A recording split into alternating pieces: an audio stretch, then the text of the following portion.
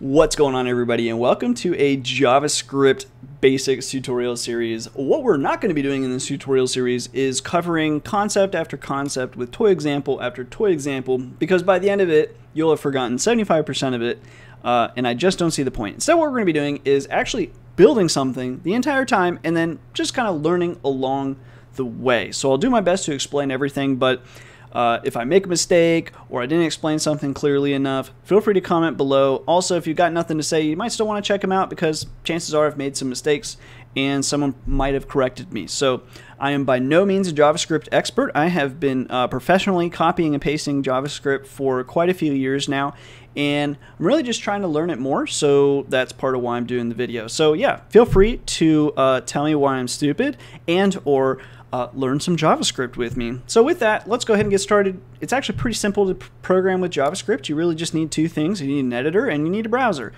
I hope you have a browser by now. And if you don't have an editor, I'm going to be using an editor called Sublime Text. And if you want to use that, awesome. If you want to use some other different editor, awesome. Just understand no matter what editor you choose, there will be hordes of people to tell you you've made the wrong choice and that their editor is better for reasons XYZ. Personally, I just like really simple editors, but different people have different desires with their editors. So try a bunch, use whatever you like. With that, let's get into it. So the first thing I'm going to do is just open terminal, run Sublime Text. And I'm going to save this as jstutorial.html, and I actually want to save that to my desktop. Awesome. So for now, we're just going to throw the JavaScript into a really simple HTML document. Eventually, you're going to separate these things out, and we'll probably end up doing that in this tutorial. But right now, it's so simple, we're just going to put it on the same page. If you don't know HTML, welcome to an HTML tutorial. These are opening tags. These are closing tags. You can tell it because it's got a slash. So that's our HTML, and our HTML, as you might guess, goes in between the tags. So then we're going to have some body tags. This is where the content of your web page goes. So content here. Now in Sublime, I just have a quick little shortcut that I can hit and it opens it in a browser. If you want to set up your Sublime Text that exact way, check the link in the description for the text-based version of this tutorial. I put the instructions there. Do take note, there are other browsers though that do this, or other editors that do this exact same thing.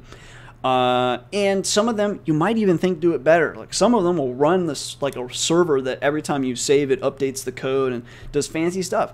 So feel free, check them all out. I get it. Your editor is better than mine. Fine. So anyway, so the content goes there, but we're not doing HTML. Instead, we're doing JavaScript. So we're actually, the content is just going to be a couple of script tags. Now, if you're in school, you might have an instructor that really wants you to put text or type equals text JavaScript. Not necessary anymore with HTML5, which is what everybody's using by now. So don't worry about it, but just know sometimes people might think you should put that in there. So I'm not going to do it, so just take note that I'm not doing it, but that's a thing. So in here's where your JavaScript goes. We don't know anything about JavaScript, so no matter what I throw at you, you're going to be slightly confused. But there's quite a few built-in functions, and just built-in things. If you just type built-in JavaScript, what is it, MDN or something like that, there's just this, you can see this huge list. So let's try built-in JavaScript MDN. Right. So check this out. These are all your built-in objects. It's a huge freaking list. These are things that are just there all the time.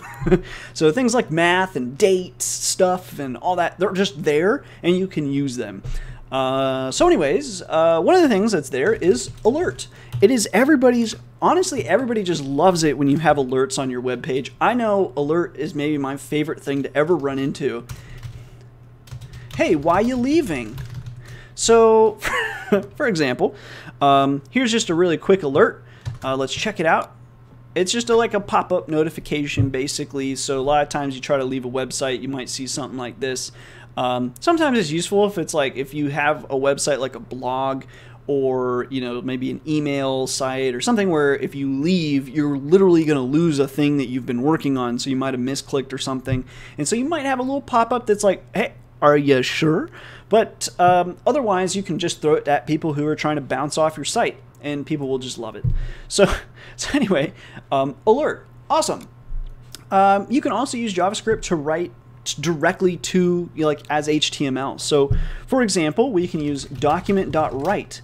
Now this is like a little challenging. You see this all the time in intro tutorials, so I guess I feel okay throwing it in. But document is an object, write is a method, and these parentheses here encase parameters. So you could just point to the method, but you can actually run the method with parentheses. So sometimes you might see methods that are just empty parentheses because there's no need for parameters. In this case, it does take a parameter, and it's what you actually want to write. So we're going to pass a string parameter, and it's a string because it has quotations. And so we can just say, hey there, right? So we can document write. Now document is an object, and it's in reference to the actual document object itself, the actual thing the person is seeing in the browser, basically. So let's go ahead and run that real quick, and we see, hey there. So it's just been written there. Now this can actually be pure HTML, so we can actually throw like some strong tags around this, so that should bold it, strong. Run that again, and we get nice bold hey there. So pretty cool. Also, in JavaScript, you kind of want to end all your lines with semicolons. I'm going to forget them all the time, but they should be there. Anyway, like I said, I'm a noob. I'm also mainly a Python programmer, so yeah, we don't have semicolons. Anyway, okay, cool. So we can document write. We've also seen the alert. The other thing that's kind of neat is you have console. So you can console.log, and then you can put a string, thing here of note. We can save that, run that in a browser, and usually I want to say it was at F12. Yeah, we can come over to the console, and we can see thing here of note, and also a little notification that we didn't specify the character set. That's okay. I'm not going to worry about that for now. Anybody who's using a browser that can't figure it out, I don't want using my sites. So for now, maybe later I'll reference that for sure. But anyways, for now I'm not worried. So thing here of note, it just logs to console. So generally if you want to do like debugging, you'll use the console for this. So another thing, you can console.log, you can thing here of note, you can log, warn, and error. And I'll just do all three. Normally I would change the string, but I don't feel like wasting the time on that. So come on over here. So thing here of note, so it's like a nice yellow warning. I can scroll in a little bit, but hopefully you can see that. Actually, I can't make that any bigger. I can make the web page bigger, but I can't really make this bigger. Sorry, guys. But you should be able to see that. And then thing here of note, and then usually you can come here and you can figure out where that's coming from exactly in the code just by like clicking on it. So later, you might have code that has actual debugging, and then you could go and see exactly where something failed.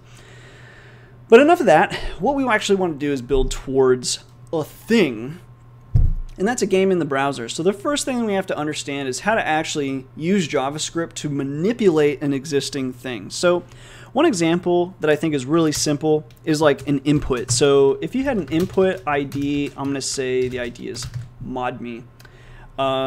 And I'm going to try to camel case everything, but I'm just not used to doing that. But that's a standard in JavaScript. Anyway, modme ID, input ID, modme, and then we can say type equals text. And then we could put a value in here, and we could just say starting. Okay, so we could run this, and what we get is a little input field, and it says starting, but we could change that as a user to like whatever we want. But we can also change that with JavaScript. So you can change it based on clicks, mouse movements, time elapsed, or you can just immediately change it. So for now, we're just going to immediately change it. And we're going to say document.get element by ID. And again, we're referencing the document object. So we're referencing this like HTML stuff, the stuff the browser's seeing. And then we're going to get that element from the browser with the ID of modme. So I'm just going to pass that as a string. And then we're just going to change the value. So one way we can do that is just .value, and we can just say equals something else. And don't forget your final semicolon there. And now let's go ahead and run that. And we see that actually it's already been changed, like instantly, because the script ran and boom, it got changed.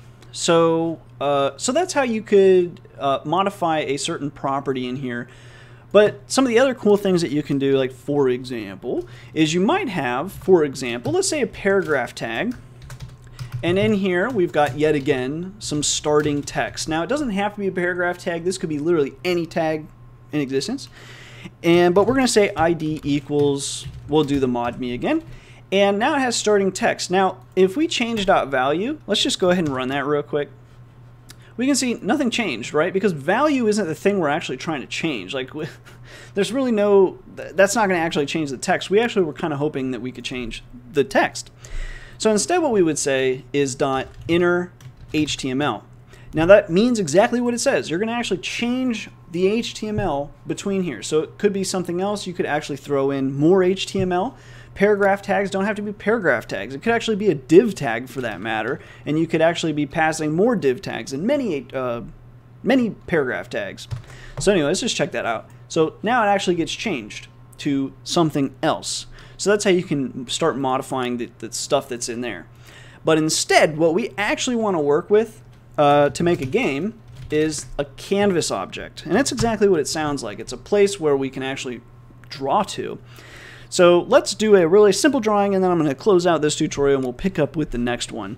So the first thing that we're going to do here is we're just going to say canvas, and we're going to say ID equals my canvas. And then what we need to do is specify the width. That will be 200 pixels. We'll specify the height also as 200 pixels.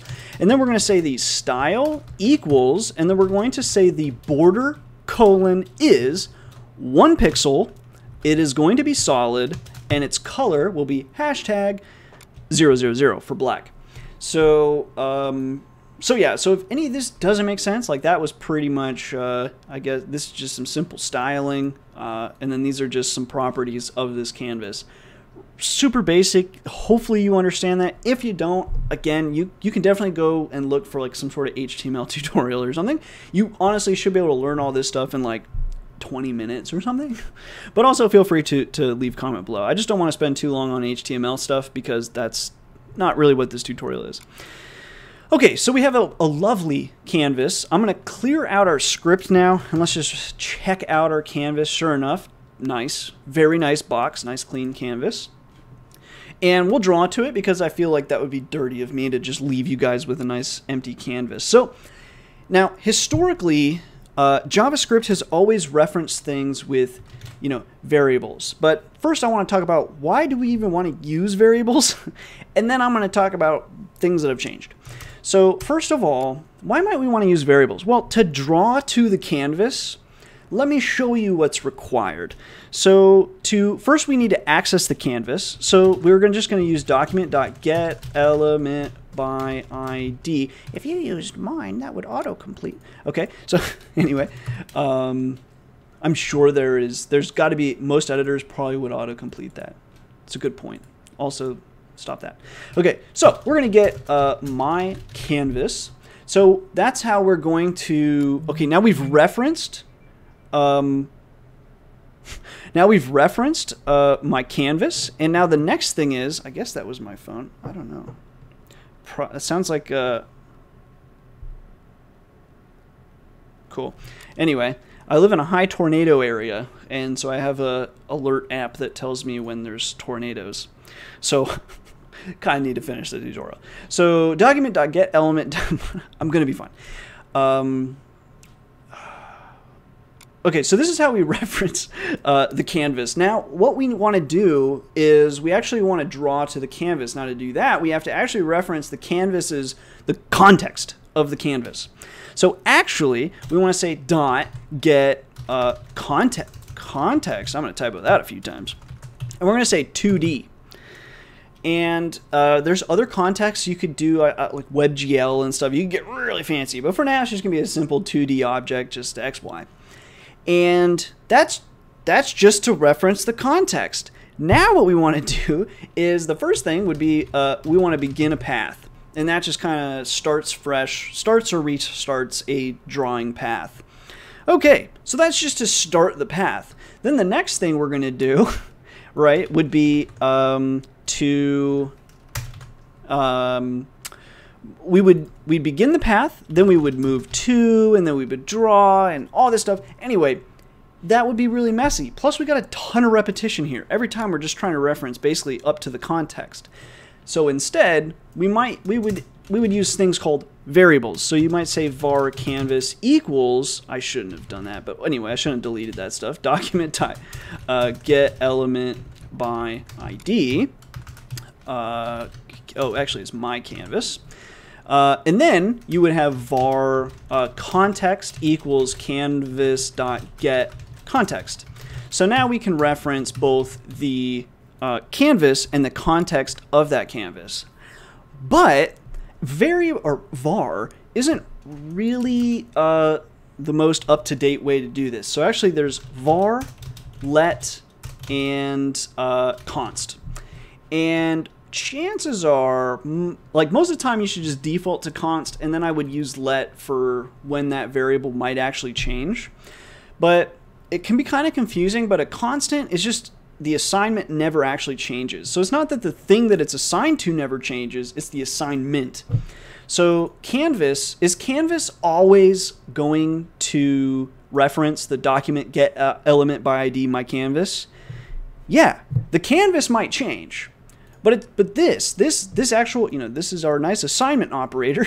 If this pointer is always going to be to this thing, then rather than being a variable or let, what we actually want to call this is a constant. It's not changing. The thing itself can change, but the actual, the assignment won't change. So like later we can't say canvas equals 2. We can't do that. Okay. So, but with a variable or let, we could reassign the value, but we're not actually going to be doing that in either of these cases. So both of these should be just constant.